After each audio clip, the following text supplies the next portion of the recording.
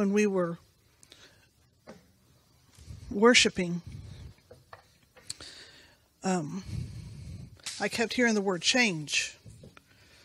Change. And I kept thinking, yes, because we've got a lot of changes going on. And I, just kind of like, it's just me. It's just my thoughts change. But the Lord keeps pressing that into me because, we have change. We have, we had to change from being in there in the back part to being in here because there's no lights out there.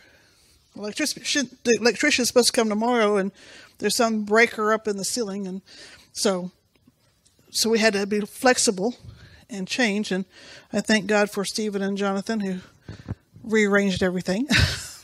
But so we had to be changed. But even while we were sitting there, my mom texted me, and there's 2 members of my family that's having major life-changing events today.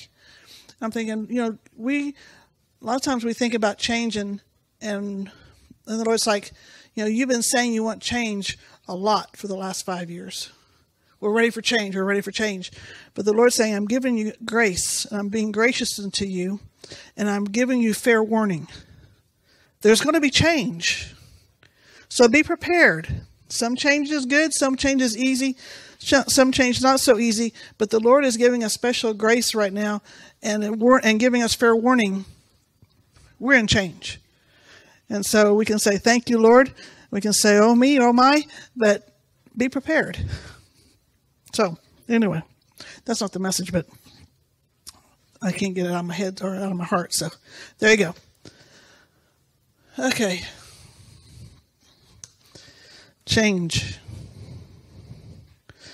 Thank you, Lord. Okay. Well, some things we know never change. And that's God created us. God created man to have fellowship with him, right? And in Genesis 3, it says the Lord was walking in the garden in the cool of the day. God created us in part for fellowship, but he was also created to rule the world, to rule the earth. In Genesis 1, of course, we all know it, in 26, he said, let them have dominion over the fish of the sea, over the birds of the air, over the cattle, over all the earth, over every creepy thing that creeps on the earth. So we're to have dominion. God, that's the thing that God created us for. And part of that ruling would have been to give reports to the Lord, to give him an account. In Job 1, we see where in verse 6 it says, now there was a day when the sons of God came to present themselves before the Lord. And right there, Adam would have come and gave his report to the Lord. But because Adam had given his authority over to Satan, the rest of that says, now there was a day where the sons of God came to present themselves before the Lord, and Satan also came among them. And the Lord said to Satan, from where you come? And Satan answered the Lord and said, from going to and fro on the earth and from walking back and forth on it. So Satan was there in the heavens because Adam had forgotten and gave him our authority. But we were actually created to go into the heavenlies. We were created to be there. We're still created to be there. That's part of our makeup. That's part of our DNA. So tonight we're going to discuss visitations to heaven, their precedence and their purpose. Okay? Now, I'm going to go a little bit fast because we've got a lot to cover. But if I go too fast, tell me to slow down.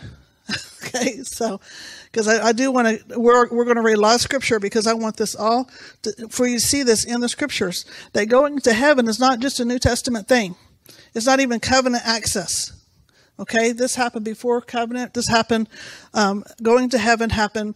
Adam went to heaven, but besides Adam walking with God in the garden, the first person that we have account of going to heaven was Enoch. This was before the covenant with Moses. So pre-covenant, Enoch walked with God. And we know in Genesis 5, verse 24, it says, and Enoch walked with God, and he was not, for God took him.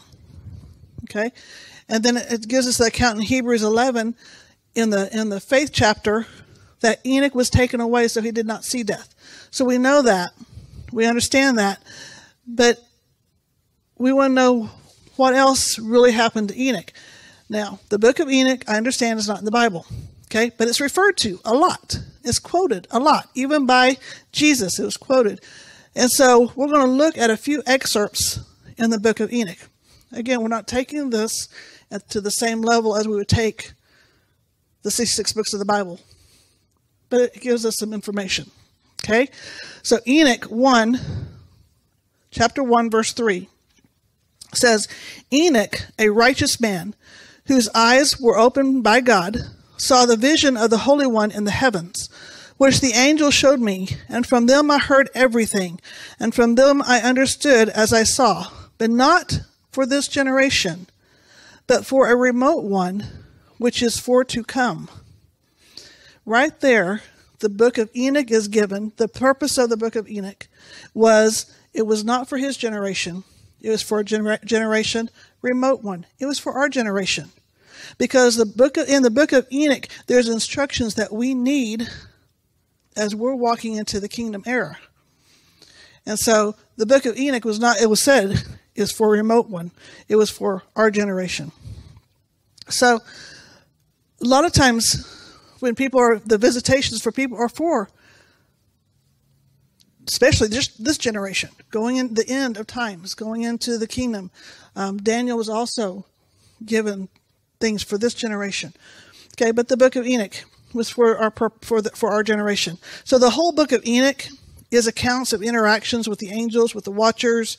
It's his touring of the heavens, the stars, the universe, the earth, and all that makeup. So we're not going to go into all that because we're not trying to stick with the purpose now. But in Enoch 14, starting at verse 14, it says, And as I quaked and trembled, I fell upon my face, and I beheld a vision. And lo, there was a second house greater than the former, and the entire portal stood open before me, and it was built of flames of fire. And in every respect, it so excelled in splendor and magnificence and extent that I cannot describe to you its splendor and its extent. And its floors was of fire, and above it were lightnings and the path of the stars. And its ceiling also was flaming fire. And I looked and saw therein a lofty throne. Its appearance was as crystal, and the wheels thereof as the shining sun. And there was a vision of cherubim. And from underneath the throne came streams of flaming fire, so that I could not look thereon. And the great glory set thereon, and his raiment shone more brightly than the sun, and was whiter than any snow. Now you're going to see when we go through a lot of these scriptures, and a lot of these things, that we'll see a lot of the same descriptions. And account after account. And that's because out of the mouth of 2 or 3 witnesses, let every word be established. So we can't take the book of Enoch as canonized scripture, as scripture, but because what he said in Enoch is also in Ezekiel, is also in Revelation, then it's the mouth of 2 or 3 witnesses. Does that make sense? When I first started going into the heavens, and you got to understand, I was not in a church that believed that. And Steve was always encouraging me. He said, just let Holy Spirit take you where you're going to go. And he was always encouraging me. And I was always being told, growing up, it's my imagination. So it's just all my imagination. But when we went to a prophetic conference here in the city, and Jeff Jansen was there, and Jeff started describing a massive door. And he started describing it in detail. And that same door that he was describing, I had already seen in heaven, in my visions. And I hit Steve probably pretty hard. And I said, if this is my imagination, why is he seeing it? And that's happened over and over with confirmations. And you can pay attention because the Lord will give you confirmations when you need it. And it's because it can't be your imagination if other people are seeing it. And heaven is actually a real place. It can be mapped out. Okay, it's a real, it doesn't change. I mean, it's a huge place. There's a lot of different places in it. There's a lot of different facets in it. But if you're going to the throne room, you know you're in the throne room, and it looks like the throne room. And I remember one time I was in a meeting with Matt Sarger, I think. I might be wrong, but I think it was him. And he was saying, well, you know, when you go around to the courts, you're standing in the throne room and you're going around to the courtroom around the corner. And I'm thinking, I know where he's going. Because heaven's real and you can map it out. And everybody, when you're going to the throne room, going from the throne room to the courtroom, you're going the same way. Does that make sense? So when you see that, you're going to see out of the mouth of 2 or 3 witnesses, you know that what you're seeing, you know that what you're hearing is truth. Okay? Does that make sense? Okay. Enoch. We'll just keep going because I want to cover this with scripture. Okay, Enoch, chapter 60 and verse 2. It says, in the visions I saw how a mighty quaking made the heavens of heavens to quake, and all the hosts of the Most High and the angels, 1,000 thousands and 10,000 times 10,000s, were disquieted with a great disquiet. And the head of days sat on the throne of his glory, and the angels and the righteous stood around him. And Michael said to me, why art thou disquieted with such a vision? Until this day lasted the day of his mercy, and he has been merciful and long-suffering toward those who dwell on the earth. And the day and the power and the punishment and the judgment has come, for which the Lord of spirits has prepared for those who worship not the righteous law, for those who deny the righteous judgment, and for those who take his name in vain, that day is prepared. For the elect, a covenant, but for the sinners, an inquisition. So Enoch was recording the day of judgment. And he explained much in his book, and he showed us things to come. He even showed a detailed parable of Moses leading the Israelites out of Egypt, even to the point of them crossing the Red Sea. So when Moses was at the Red Sea, and the Lord said, why are you standing here talking to me? Is because he had already had a parable from the book of Enoch that told him what he was supposed to do. Because Enoch had written all this down. So there's always a purpose for a person going into the heavens by the Holy Spirit. There's always a purpose. It's to learn something. It's to gain revelation, to gain understanding. It's to see into a future event. The fruit is always good if Holy Spirit is the guide. Okay? And you'll hear me say that over and over. Holy Spirit has to be the guide. If not, then it's easy to get into error. So you're going to see me say that, or you're going to hear me say that over and over. So if we go on through the scriptures, Jacob saw into heaven as the Lord was making covenant with him. It says in Genesis 28, a ladder was set up on earth and its top reached to heaven. And there the angels of God were ascending and descending on it. And behold, the Lord stood above it. So even when Jacob was getting the covenant from God and cutting covenant, he saw into the heavens and saw the Lord standing there. Moses was taken into heaven and showed the tabernacle. Okay, we know these scriptures. In Exodus 26, it says, and you shall raise up the tabernacle according to its pattern, which you were shown on the mountain. And in Hebrews, a lot of times it's talking about the copy and shadow of heavenly things. It was in Hebrews 8. As Moses was divinely instructed when he was about to make the tabernacle. So Moses was making a copy of what he had seen in heaven. Okay, does that make sense?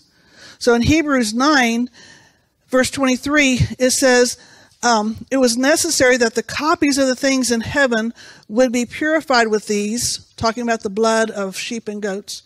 Okay, but the heavenly things themselves with better sacrifice than these. The heavenly things require the blood of Jesus Christ himself. And so he's talking about the copies of things in heaven were put in the tabernacle. How did you get copies? By being shown. You know, you can, if you read in Exodus, you can see the description. But if you take that description, people can interpret that in different ways. Okay? If you look at the menorah, and it says you're going to have the almond blossoms along with their flowers, along with their bulbs. Where do you know where to put the blossom, and where to put the nut, and where to put? How can you make it exactly the way it is in heaven, unless you're shown? Because even by description, an artist will take that and go, artistic license. Anyway, I'm married to an artist, so, but the thing is, Moses was taken and shown these patterns so he could see it exactly. And that's why when we study the tabernacle and the temple, we can get greater understanding of the throne room, of the things in the heavens, and how the heaven works. Because this was a pattern, what we have in the tabernacle and the temple was a pattern of exactly what's in heaven. So, and that's a whole different story, but a whole different teaching. But those are why these things are important. It wasn't just that God sat down and said, Moses, write this out, and this is what you need to make. He showed Moses directly. Okay, it also talks about the elders of Israel, along with Moses and Aaron. They also saw into heaven. In Exodus 24, verse 9, it says that Moses went up, also Aaron, Nadab, and Abihu, and 70 of the elders of Israel. And they saw the God of Israel. And there was under his feet, as it were, a paved work of sapphire stone, and it was like the very heavens in its clarity. But the nobles of the children of Israel, he did not lay his hand. So they saw God, and they ate and drank. So the elders, along with Moses and the priest, cut covenant with God himself by eating a fellowship meal in heaven. Okay, so they went to heaven. We don't think about that. We say, oh, no, they just went to the mountain. No, they saw God, and they ate and drank. And it was a miracle that God didn't lay his hand on them. So they made covenant in heaven. If you look at David in the Psalms, he wrote about the heavens and about God's throne, about all of this a lot in the Psalms. Okay? He even said how you go there. Who may ascend? Psalms 24. Who may ascend into the hill of the Lord? Who may stand in his holy place? He who has clean hands and a pure heart, right? Who has not lifted up his soul to an idol nor sworn deceitfully. He shall receive a blessing from the Lord. So David was one who went into the heavens, and he said, this is how you go. This is how you ascend. He also received the plans and instructions for Solomon's temple. Just like Moses received the plans for the tabernacle, David received the plans for the temple. Now, he couldn't build the temple because he had blood on his hands. But he had prepared, if you read in 1 Chronicles, he prepared everything for Solomon. And in 1 Chronicles 28:19, he says, all this, said David, the Lord has made me understand in writing by his hand upon me all the works of these plans. So we see that again and again. God shows us plans. He shows us instruction in the heavenly places. Daniel was another one who wrote about the last days and the end of times a lot. Okay? Daniel 7, starting at verse 9, it says, and I watched till thrones were put in place, and the Ancient of Days was seated. His garment was white as snow, and the hair of his head was like pure wool. His throne was a fiery flame, its wheels a burning fire. A fiery stream issued and came forth from before him. 1,000 thousands ministered to him. 10,000s times 10,000 stood before him. The court was seated and the books were opened. Notice this is the same description of the throne that Enoch had. Okay? Then if you look at Daniel 10, verse 5, it says, I lifted my eyes and looked, and behold, a certain man clothed in linen, whose waist was girded with gold of Uphaz. His body was like beryl, his face like the appearance of lightning, his eyes like torches of fire, his arms and feet like burnished bronze in color, and the sound of his words like the voice of a multitude. I don't know about you, but if you look in Revelation, you see the same description that John wrote. In Revelation 1, starting at verse 13, and in the midst of the 7 lampstands, one like the Son of Man, clothed with garment down to the feet, and girded about the chest with the gold band. His head and hair was white like wool, as white as snow, and his eyes like a flame of fire. His feet were like fine brass, as if refined in a furnace, and his voice as the sound of many waters. So you see here, just in these 3 last passages that I wrote, you have Enoch describing the throne as a patriarch before a covenant. You see Daniel describing the same throne. You see Daniel describing the Son of Man, and he was and remember Daniel was Old Covenant. And then you see John, New Covenant, describing the same Son of Man. So heaven, God, I think there's a scripture that says, God never changes. Heaven never changes. It's the same. Old Testament, New Testament, now, today, it's the same. We just have to start looking at this and paying attention to it and having faith in this. Okay. Isaiah was called and commissioned in his vision of heaven. We all know Isaiah 6, starting in verse 1. In the year that King Uzziah died, right, I saw the Lord sitting on a throne, high and lifted up, and the train of his robe filled the temple. Above it stood the seraphim. Each one had 6 wings, and with 2 he covered his face, and with 2 he covered his feet, and with 2 he flew. And one cried to another and said, Holy, holy, holy is the Lord of hosts. The whole earth is full of his glory. And you can go ahead back and read the whole account of that. We read it. I was a missionary kid.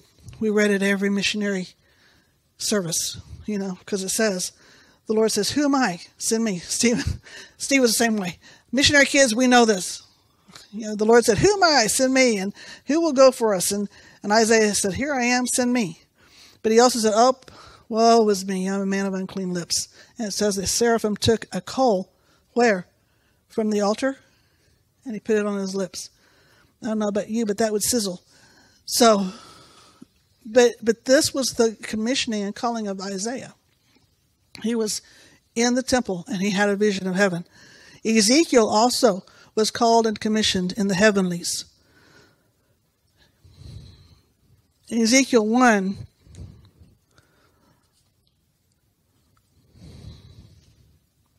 this is a long passage, but it makes a point. Okay, Ezekiel 1, starting at verse 4. Then I looked, and behold, a whirlwind was coming out of the north, a great cloud with raging fire engulfing itself, and the brightness was all around it, and radiating out of its midst like the color of amber out of the midst of the fire. Also from within it came the likeness of 4 living creatures, and this was their appearance. They had the likeness of a man. Each one had 4 faces, and each one had 4 wings. Their legs were straight, and the soles of their feet were like the soles of calves' feet. They sparkled like the color of burnished bronze. So it goes on to explain, and it talks about the cherubim, and it gives the likeness, and it describes the living creatures and their appearance as burning coals of fire. And then it goes on and talks about, in verse 15, talks about the wheel and the wheels within the wheels and the eyes all around the wheels. And these were the living creatures and the spirit of the living creatures. And so Ezekiel goes into very strong detail into what these living creatures look like, what the seraphim look like, what the cherubim look like.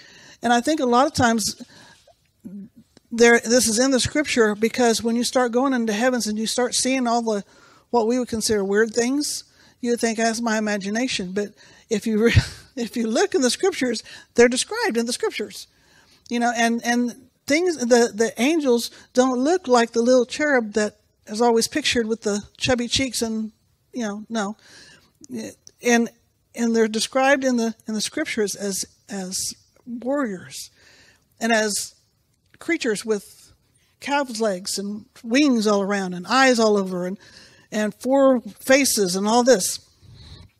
So you see all that. But then in verse 22, it says, the likeness of the firmament above the heads of the living creatures was the color of an awesome crystal stretched out over their heads. And so you see again the crystal, and you see the firmament, and you see on verse 26 that above the firmament was the likeness of a throne, in appearance like a sapphire stone. What did the elders see? They say that they saw the sapphire stone. Why? Because they were looking up from the bottom. Ezekiel was looking from the top of the floor. And so he said, and on the likeness of the throne was the likeness of appearance of a man high above it. Also from the appearance of his waist and up I saw, as it were, the color of amber with the appearance of fire all around within it. And from the appearance of his waist and downward I saw, as it was, the appearance of fire with brightness all around it. Like the appearance of a rainbow in a cloud on a rainy day, so was the appearance of the brightness all around it. This was the appearance of the likeness of the glory of the Lord. And Ezekiel said, so when I saw it, I fell on my face, and I heard a voice of one speaking. And if you go on and read in that passage, it's the commissioning. The Lord tells Ezekiel who he was going to be prophesying to, what he was going to be prophesying to. And he said, don't even pay attention to their looks. Don't pay attention to what they're looking like. Don't even worry about it if you're sitting among thorns and briars. And he said, if you tell a righteous man what his sin is, and the righteous man turns, then he's no longer sinning. But if he doesn't, the blood's on his hands. But if you don't tell him, the blood's on your hands. I mean, it goes through all that. That was the commissioning of Ezekiel that the Lord told him when Ezekiel had a vision of heaven. So it's very... So if you see both of those, Ezekiel and Isaiah had very strong callings. But if you think about it, they had very strong prophecies that they had to prophesy too. Okay? So those kind of experiences are so ingrained in you that even through the hardest times, you don't move from them. Because it's like when you have an experience like that in the heavenlies, it becomes part of your DNA. And nobody can argue with experience. So, and there's always a purpose. Again, there's always a purpose. So far we've been in the Old Testament. Now we find records in the New Testament. Stephen, in Acts 7, when he was being martyred, it said he gazed into heaven and saw the glory of God and Jesus standing at the right hand of God, and said, "Look, I see the heavens opened and the Son of Man standing at the right hand of God." Now think about it. Can you imagine how this strengthened the believers? Here was Stephen, the first one among them to be martyred. And he was dying a pretty horrific death, being stoned. But what happened? He saw into heaven, and he saw the Son of Man. He saw Jesus himself standing by the throne of God. And just by him saying that, he's like, what we're doing here is not in vain. Jesus is true. He was here. He is our Messiah. He is now standing at the right hand of God. He is always there for us. And that's who I'm seeing while I'm dying. I'm going to be there, and I'll be there with him. That was the message that Stephen gave the believers. So there's always a purpose. I mean, what happened when he said that is the Jews got even madder. And even Paul was there, and they really stoned him then. But to the believers, it was the fruit was good. It was a strong testimony. So going to heaven is not just for goosebumps and chills. It's for a purpose. Okay, everybody good so far? So far, so good. Okay. So Paul said in 2 Corinthians 12, "I know a man in Christ who 14 years ago, whether in the body I do not know, and whether out of the body I do not know. God knows. Such a one was caught up to the third heaven. And I know such a man, whether in the body or out of the body, I do not know. God knows. How he was caught up into paradise and heard inexpressible words, which is not lawful for a man to utter." So Paul was saying, of course we all know this is Paul, but he was shown revelations. He was shown some things he wasn't allowed to utter. Some things you're not supposed to say and you'll be told you don't say that. But he also received the understanding of how the new covenant completes the old covenant. We have the Pauline epistles because of Paul's heavenly visitations. And because he said, I did not receive all this from a man. He said, I received these revelations from Jesus Christ himself. He called himself an apostle born out of time because he wasn't called by Jesus when Jesus was on the earth. Jesus came and called him on the road to Damascus. And in 2 Corinthians, if we go on down to verse 7, Paul said, "And lest I should be exalted above measure by the abundance of the revelations." Where did he get these abundance of revelations? From his heavenly visitations. It says, "A thorn in the flesh was given to me, a messenger of Satan, to buffet me, lest I be exalted above measure." Paul was given the grace to stay humble because of the great revelations he received. And so that was the revelations he received in the heavenlies.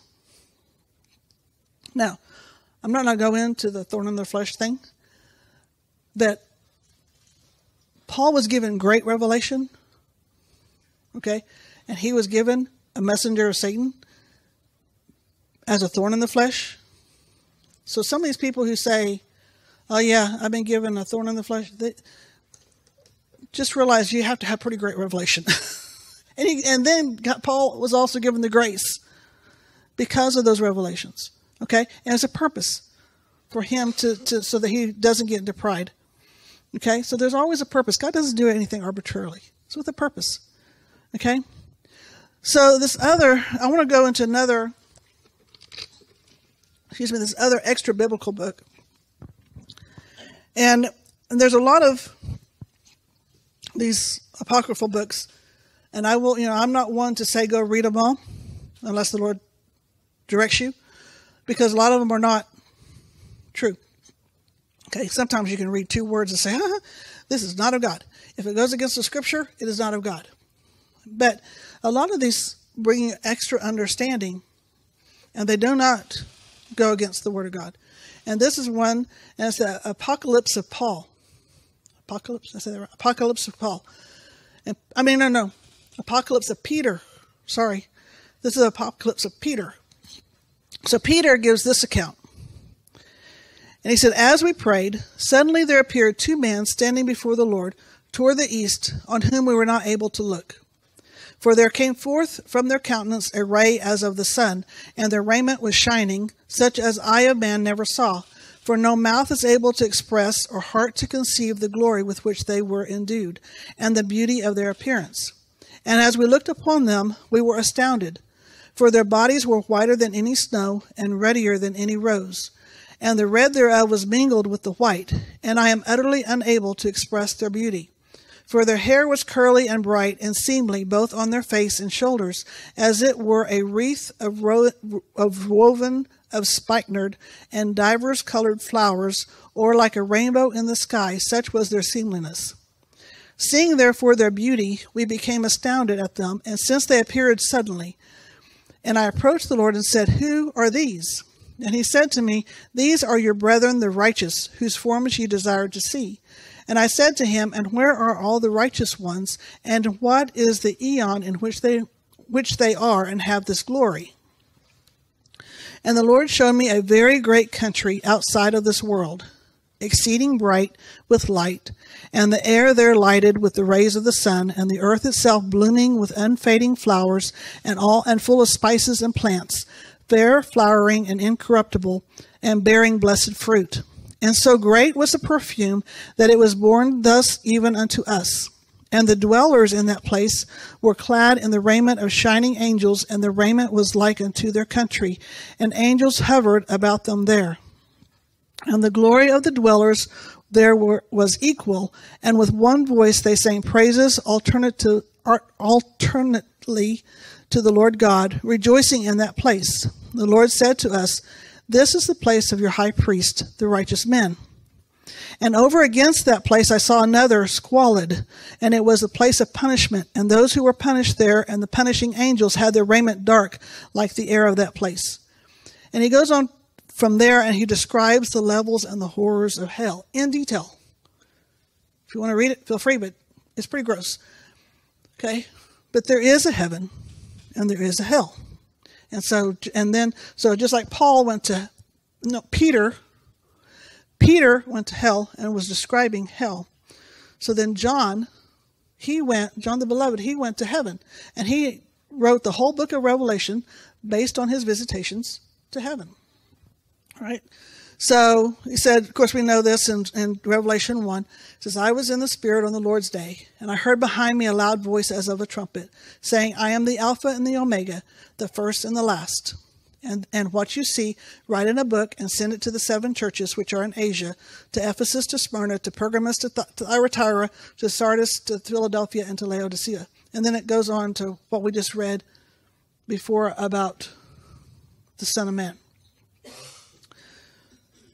And then it goes on to Revelation 4. Again, we've heard this all the time. And if you listen to Steve Swanson and Steve Mitchell, you hear this all the time. And after these things I looked, and behold, a door standing open in heaven.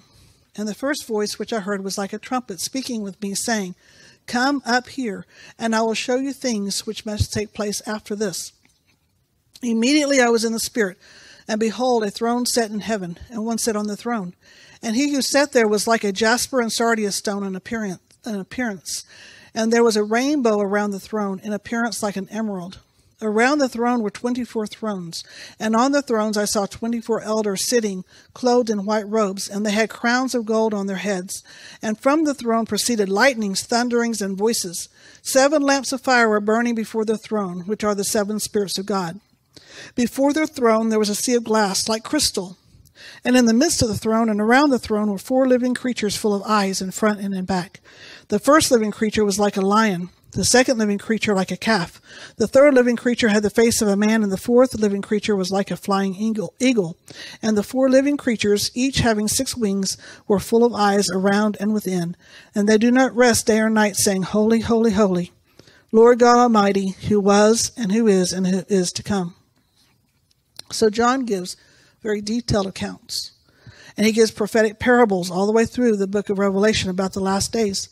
And he gives details about heaven and the new heaven and the new earth that's to come. This is the book of Revelation. It's his visitations. So, as we can see through these scriptures, we were always meant to go into the heavenlies. But now we have even greater access. Hebrews 10 Verse 19 says, Therefore, brethren, having boldness to enter the holiest by the blood of Jesus, by a new and living way which he consecrated through us through the veil that is his flesh. Through Jesus' flesh being ripped open, we have that access, that portal to go into the heavens with boldness. Okay? It's by Jesus Christ. Ephesians 2, starting at verse 4, it says, But God, who is rich in mercy, because of his great love with which he loved us, even when we were dead in trespasses, made us alive together with Christ. By grace you have been saved, and raised us up together, and made us sit together in the heavenly places in Christ Jesus. So in the Spirit, we are always seated with Christ in heaven. Okay? We just need to learn to access this realm through Holy Spirit. You know, we're much more effective when we're ruling from the heavenly seats versus when we're looking up from an earthly position. So there's reasons to go into the heavenlies. There's reasons to go sit with Christ in our position. Now, I'm a very firm believer, again, that you only go by Holy Spirit being the instigator and the guide. Okay? Instigator. He's the one that starts it. He's the one that tells you where you're going to go, how you're going to go, when you're going to go. Okay, if you allow him to direct you and submit to him, you're not getting to error. Okay, the error comes when you start trying to, you know that you have that right, so let's do it.